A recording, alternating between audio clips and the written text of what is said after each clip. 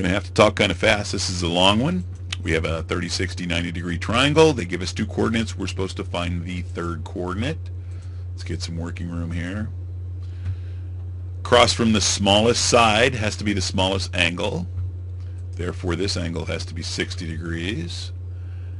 And the rule is that if the smallest side is n, then the hypotenuse is 2n, and the third leg is n times the square root of 3. Let's go ahead and figure out what the lengths of these sides are by using the distance formula. So we're going to find out how long this xz leg is by using this.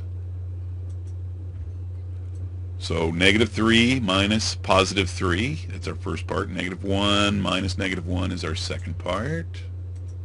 Do a little bit of math, a little bit more math.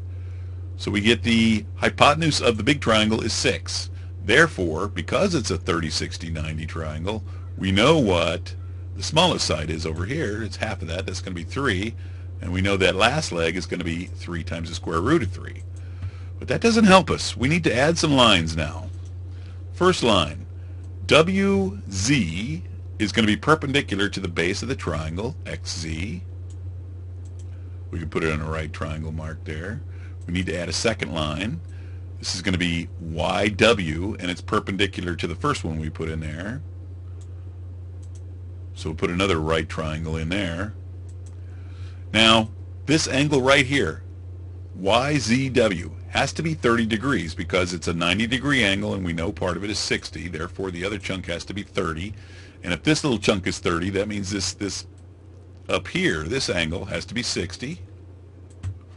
So we created another 30, 60, 90 degree triangle.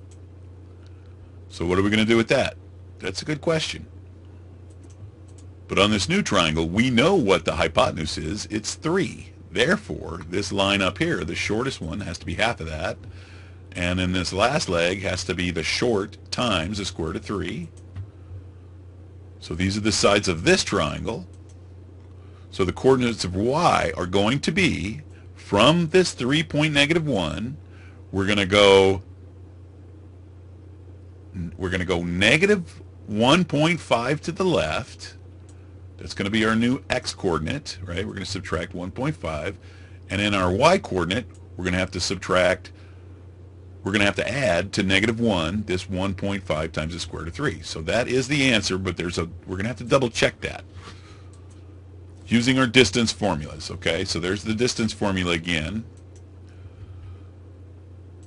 So we're taking this point, 1.5, we're going to subtract 3, and we're taking this y mess here, and we're going to subtract it from -1. That should equal 3 if we have the right values. Let's go ahead and plug and chug.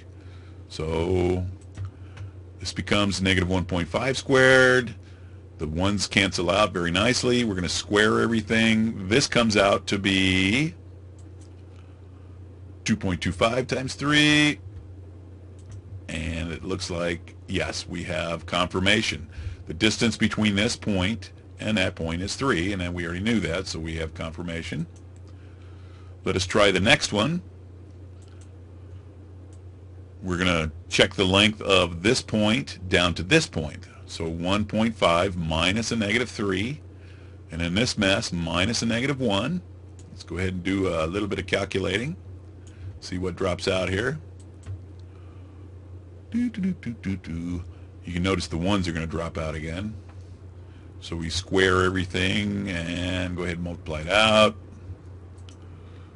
And we get square root of 27, which is very nicely 9 times the square root of 3, which comes out to be 3 times the square root of 3, which we know is the right answer. And so we do have confirmation.